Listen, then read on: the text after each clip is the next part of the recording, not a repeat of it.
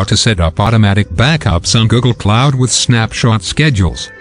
So, what is a snapshot? Snapshot is nothing but the state of a system at a particular point in time. Now, how do we set up a snapshot schedule for the virtual machine? I assume you have your compute engine running. Now go to Compute Engine, Snapshots.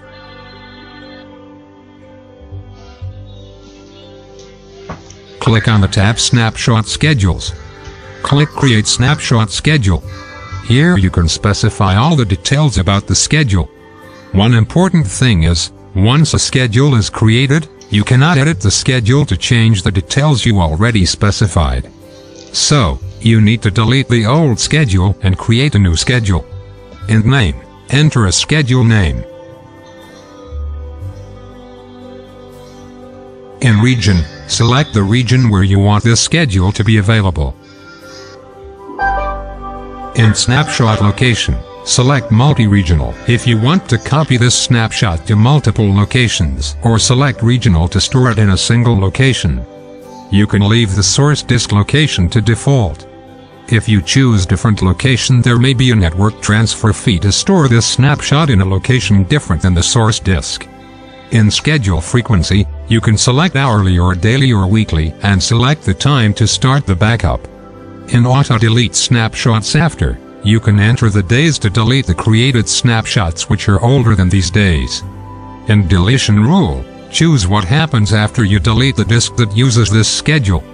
You can enable VSS if you want to use this schedule for an instance running with Windows operating system. Click Create. Now you have created a snapshot schedule, but we haven't attached a disk to take snapshots.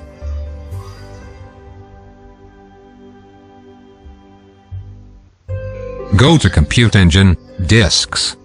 Select the disk you want to add the schedule to. At the top of the page, click Edit. In Snapshot Schedule, select the schedule you just created.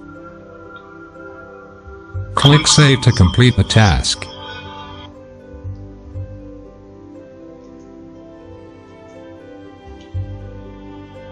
Now, you have created a snapshot schedule and attached a disk to the schedule. This schedule will create one snapshot daily between 7 a.m. to 8 a.m.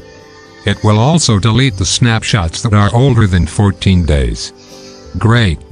Now you have learned how to set up snapshot schedules in Google Cloud Platform. If you have